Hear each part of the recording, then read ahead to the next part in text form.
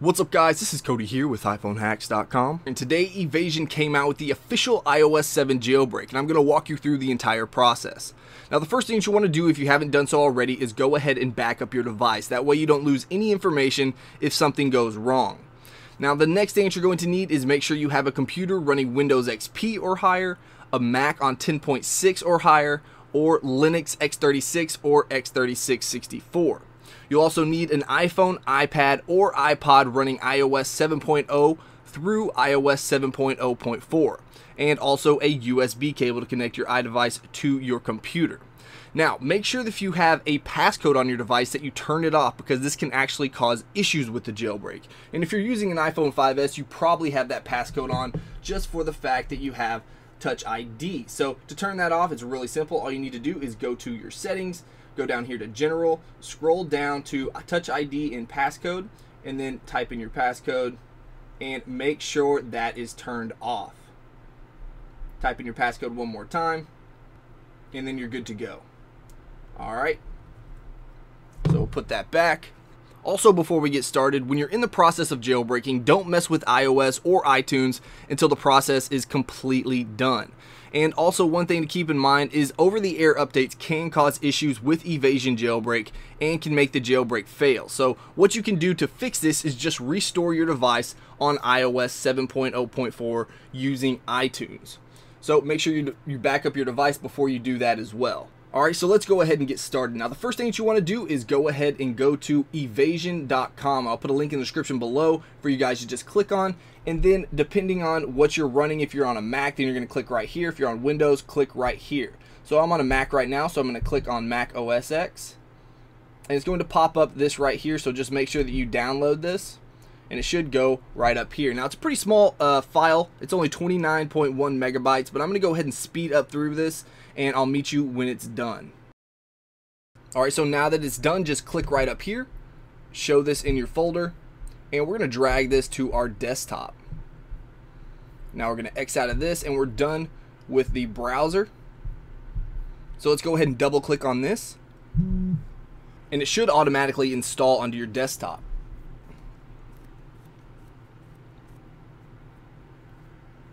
Alright, so once this window pops up, all you want to do is double click on evasi0n7. Now if you get this pop-up right here that it says evasi0n7 can't be opened because it's from an identified developer, just click OK, and then we're going to right click on it and click open. And then click open one more time, and it should go ahead and open right up.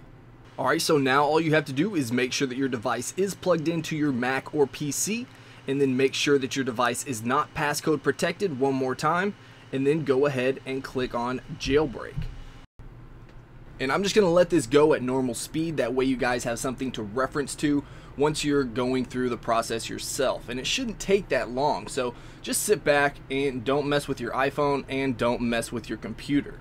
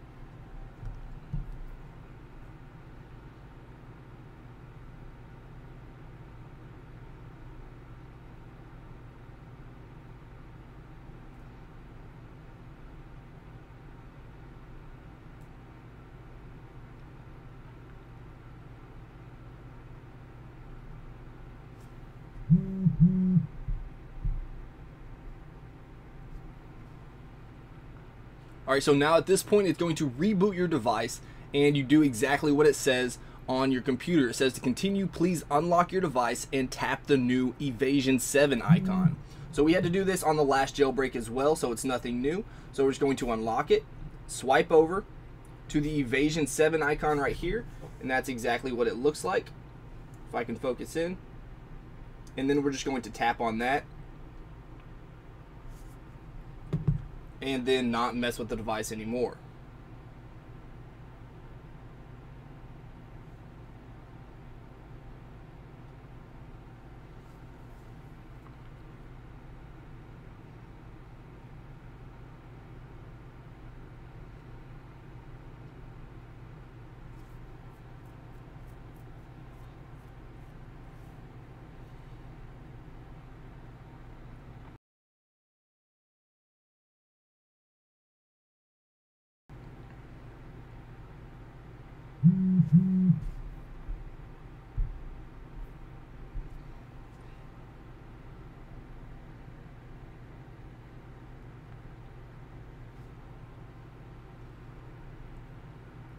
So once your computer says that it's done, you can see I try to pick mine up and turn mine on, but it's actually not done with the full jailbreaking process yet. So go ahead and leave your device alone and let it finish that up. And once it boots back up, then you're good to go.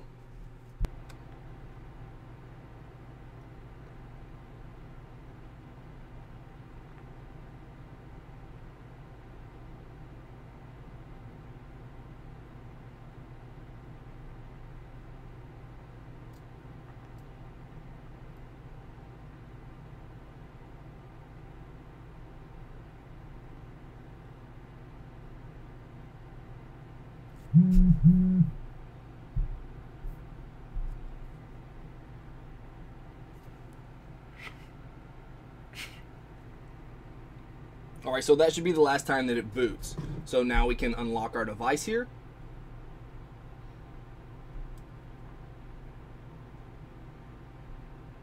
And swipe over and check it out. There is Cydia. And the first time that you open up Cydia, it is going to prepare the file system, and this does take a little bit of time, but just give it a little bit of time. Don't mess with your device and let it do its thing. But I'm going to go ahead and speed up through this, that way you don't have to wait and see. But go ahead and give it time. As long as this dial is going down here, then you know it's still working. Alright, so now that it's rebooted, let's go ahead and turn on our device, swipe to open, and let's go back to Cydia. Now right here, you're just going to choose user, tap done, and there is your iOS 7 jailbreak. And there is your iOS 7 jailbreak. Now right here in a second, you're going to get a pop-up that says you need essential upgrades. So you can see right here, you have upgrade essential, complete upgrade, or ignore temporarily. Now what I do, and I always recommend, is complete upgrade every single time that it gives you this. That way you don't have to worry about it in the future. So go ahead and tap on complete upgrade, and that way you don't have to worry about it anymore. Alright guys, if you enjoyed this video, please hit that like button. If you want to see more of my videos, then go ahead and subscribe. Alright guys, until next time, this is Cody with iPhoneHacks.com.